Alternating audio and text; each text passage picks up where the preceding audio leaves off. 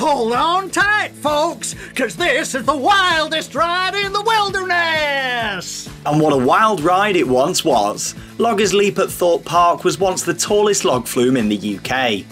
Loggers Leap was manufactured by Mack Rides and opened in 1989. The ride was themed around the Canadian countryside and had a total ride time of around 3 minutes.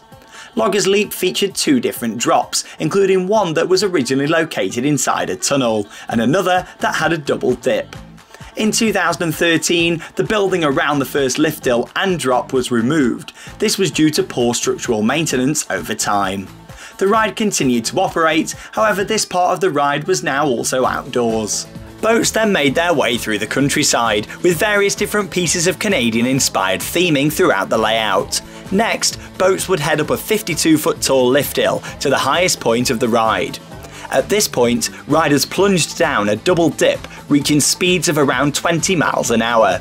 This created a large splash at the bottom, where riders would get soaked. The double drop also faced towards the main area of Canada Creek, allowing people off-ride to look at this impressive drop. Loggers Leap was not just a firm favourite among regular park guests. In 1993, pictures were took of Princess Diana with Prince William and Harry enjoying a ride on this classic log flume. After the death of Princess Diana in 1997, Thorpe Park added a memorial to her in the viewing area of Loggers Leap. The ride was also a firm favourite among families visiting the park, with large queues forming to experience Loggers Leap, especially on a hot day. In 2016, Thorpe Park confirmed on their social media pages that Loggers Leap would remain closed that season and would be undergoing redevelopment. No visible work took place on the ride throughout the season, however a sign was added to the outside of the station building stating that it was undergoing redevelopment. The ride continued to remain closed throughout the 2017 and 18 seasons, with no visible work taking place. By this point, parts of the ride looked very worn due to lack of maintenance, with parts of the trough covered by foliage. Throughout winter 2018 and early 2019, many Thorpe Park enthusiasts were confused about the future of Loggers Leap. Would this just be another winter of this classic log flume remaining untouched? After over 3 years, the park finally confirmed the ride's future. On the 20th of February 2019, Thorpe Park confirmed that Loggers Leap would be removed from the park and items from the ride would be auctioned off.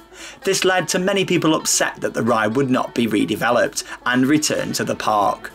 In their statement, Thorpe Park explained how situations can change, and as plans develop, they often move in different directions.